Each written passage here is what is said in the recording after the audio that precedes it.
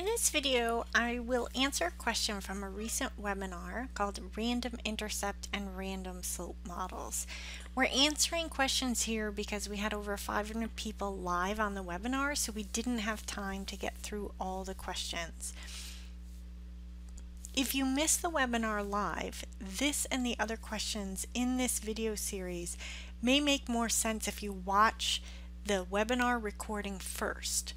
It's part of our free webinar series, The Craft of Statistical Analysis, and you can sign up to get the free recording, handout, and even the data that we ran in the example at this link listed below.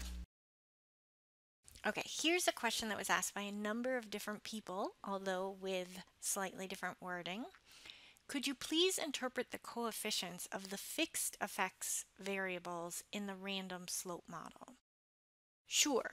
Let's go ahead and take a look at that random slope model slide from the webinar. Okay, here are the estimates in this model. Okay, so we've estimated everything and the model's written out right here.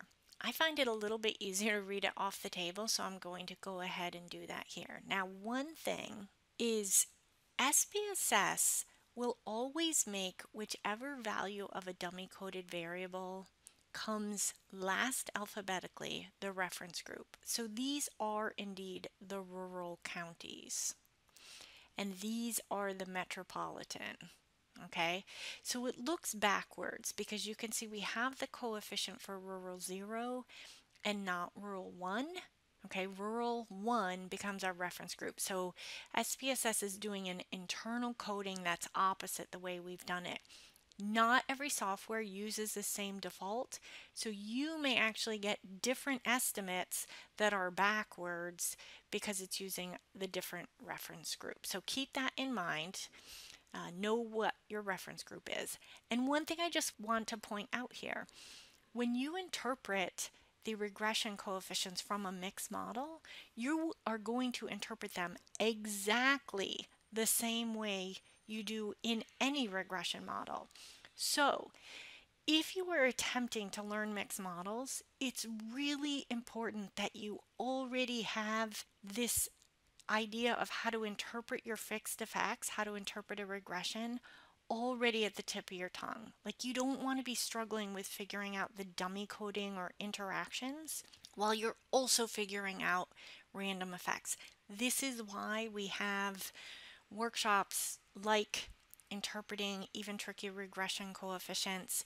That is the workshop that virtually everyone should take, and if this isn't something you already know, that would be a very, very good one to take. It includes things like interactions, dummy coding, centering, rescaling, transformations, all the tricky stuff that make regression coefficients hard to interpret. There's a whole bunch more, but those are the key things.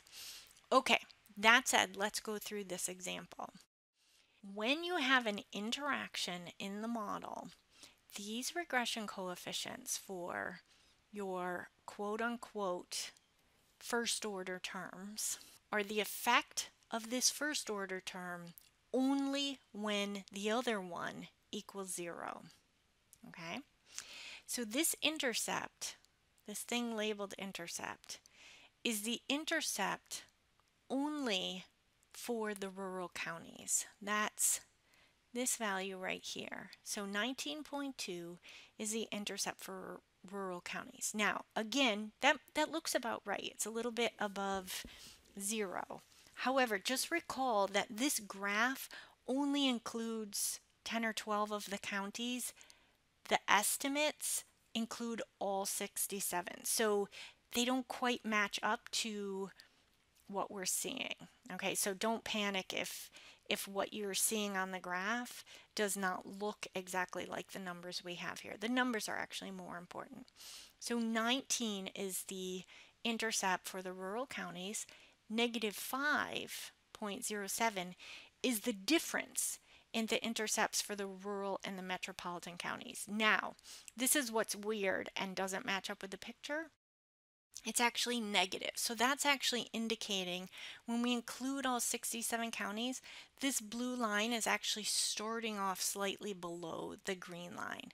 So it must be actually looking something more like this, right? And that -5 would be the distance between their intercepts. So it's saying it's actually below. So that's what makes it a little confusing here. Time is the slope of the green line, the effective time for the rural counties.